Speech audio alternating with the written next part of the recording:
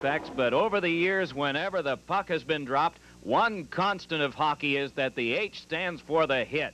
Coming up, some of the better hits of the 1980s. First, let's go to the wrestling holds. This mom is a headlock. Ex-Bruin John Wensing on Bruin Mike Milbury. To the turnbuckle goes Wayne Cashman from Ron Settlebauer. The conglomerate hit of '84, Ben Wilson gets Lindsey Carson and his goalie, Warren Skorodensky. The Flyers get a goal. Flying tackle award to Brian Trottier for this playoff downer on Ron Greshner. Mid-ice hits are devastating. Paul Holmgren on Yari Curry. How about Tim Higgins on Bent Gustafson in '84? In the same year, Gary Nyland on Ron Francis. Or this punishing shoulder applied by Lindy Ruff on Jimmy Mann. In all of these hits, no one was injured enough to miss the next game.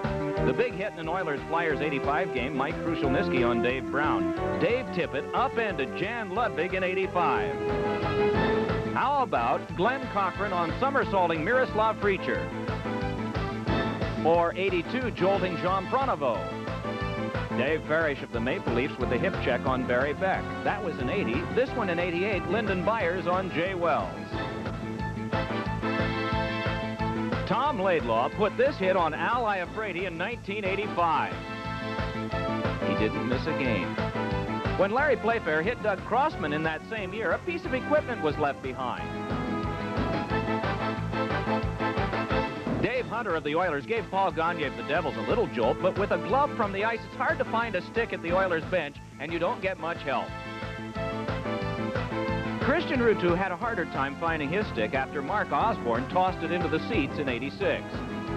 Not every hit denies a goal. Unbelievable ones have been collected by Ron Greshner against the Islanders. By ex-Ranger Brian McClellan against his old team.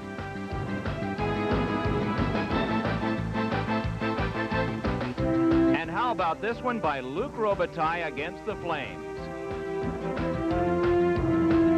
Not everything in hockey stays put. In '88, Michael Pavonka and Shel Samuelson found loose doors in Landover.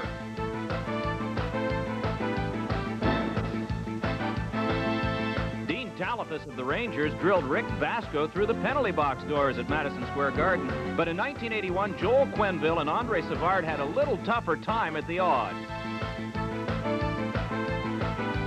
And finally, to top it all off, the biggest miss of the '80s. Barry Beck on Gary Sargent.